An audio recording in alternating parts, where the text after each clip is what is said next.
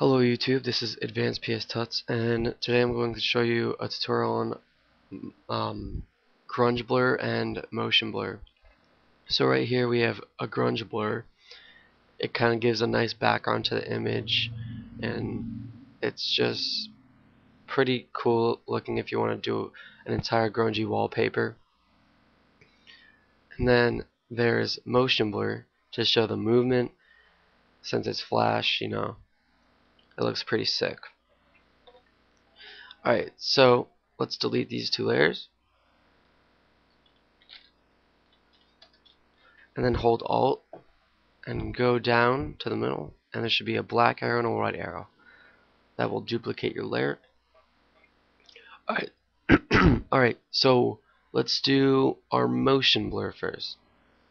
You're going to do the 11 brush. It's a default brush. Everybody should have it. And click your blur. Have your strength at 50, and then make your brush pretty big, say around 50, and just go around your project and just drag in the movement and the way that you think he's moving, but in this one it's pretty clear which way he's moving, so I'm gonna do the blur in the opposite way that he's moving. So it looks pretty sick, and it's pretty popular right now. A lot of people are doing it, but it's pretty overused right now. Therefore, I don't do it that often.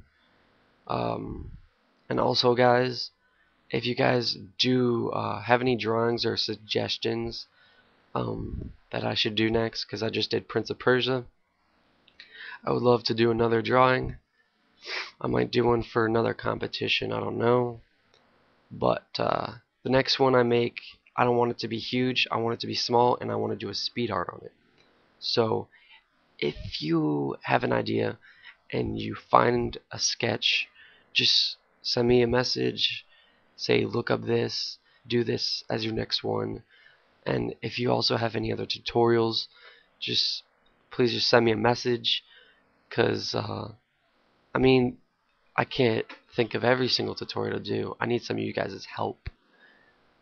So I got this image idea from one of my friends, Haynes Designs. He's a pretty good graphics designer. His link will be in the description.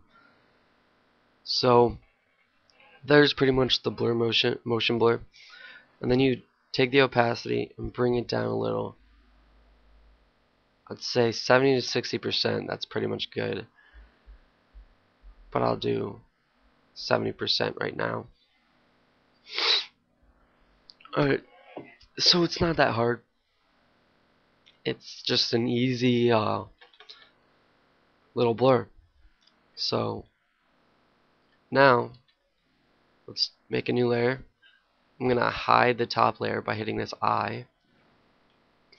Alright, so we go to our brush, and we're gonna put it on the 17 brush. Alright, then we're going to go to our brush options by hitting this little tab right here, right to the right of your brush selection.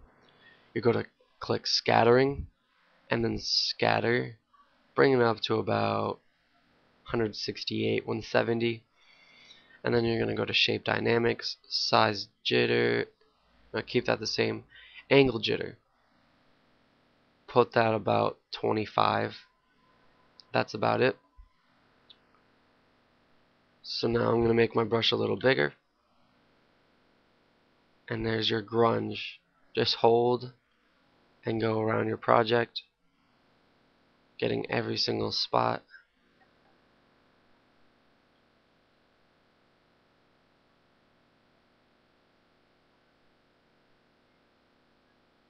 And almost done. You're probably like, that looks funky right now, because it kind of does. There's your grunge background. You can pretty much keep that 100% because it's just for background imaging. You can change the opacity a little, but I kind of like to stay at 100%. And then also, if you want to do some other blur, I'll to add onto blur, I sometimes go to filter, blur, radial blur, and then click zoom. Amount probably 25 to 30%. Click OK, and then it leaves a nice cleaner blur going, like, I don't know how to call that, but it just all goes around the body from that blur. So it's all just going outside of it. Instead of just being all grungy, it's more of a cleaner blur. If you want to do a cleaner image, say,